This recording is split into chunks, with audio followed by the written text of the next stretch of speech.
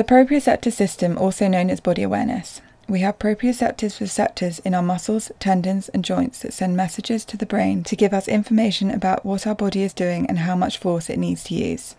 This helps us to have coordination and controlled movements. This is also the best sense to support the calming and organisation of all our senses.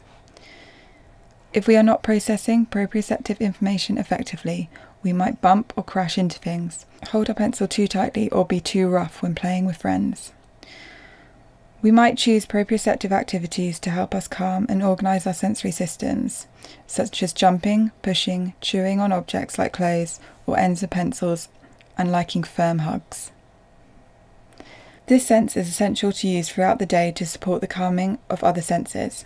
It should be used as a preventative strategy to reduce someone becoming overwhelmed and not being able to cope. This can be incorporated easily through daily activities such as pushing the shopping trolley, digging in the garden, carrying a heavy bag on both shoulders and doing household chores. Sports such as swimming, trampolining, rock climbing and games like tug of war also provide good proprioceptive input. Please see our more detailed ideas on different proprioceptive activities in our resources section on the website.